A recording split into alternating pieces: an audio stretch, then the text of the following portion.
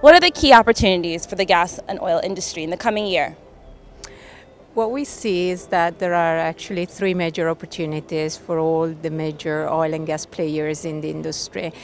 Certainly the first one is cost transformation, which is extremely important for the industry to continue to be resilient in the current market context.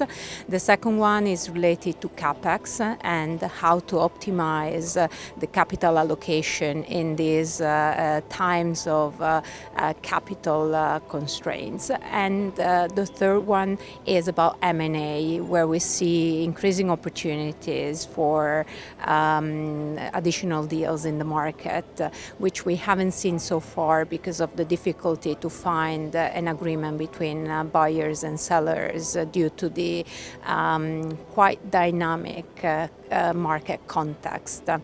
So what we see is that the major international oil companies started working quite seriously on CapEx and cost transformation right after the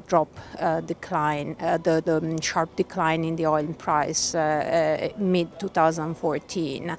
So the first reaction was really about taking out cost and reducing CapEx in the expectation of the market to actually rebound and prices to go back up.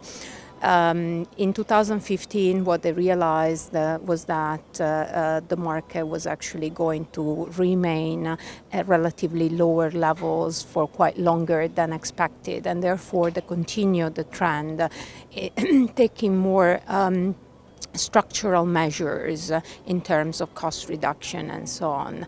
What we see now coming is more the same trend in the national oil companies, again focusing quite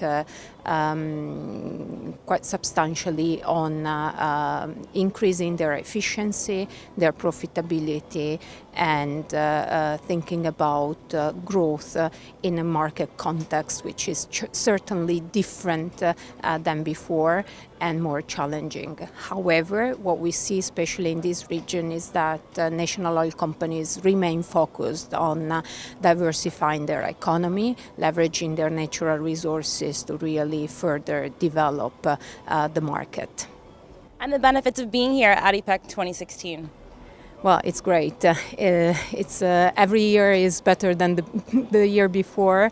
It's certainly for the oil and gas industry the biggest happening, the biggest conference where you can actually see the industry coming together. So all the major players, not only the international oil companies being all present here, also the national oil companies, not only from the region but also from other parts of the world, the suppliers, the service providers, the investors, the academia. So it's really about seeing all the oil and gas ecosystem coming together in one place and discussing what are the key challenges for the industry and the solutions to these challenges.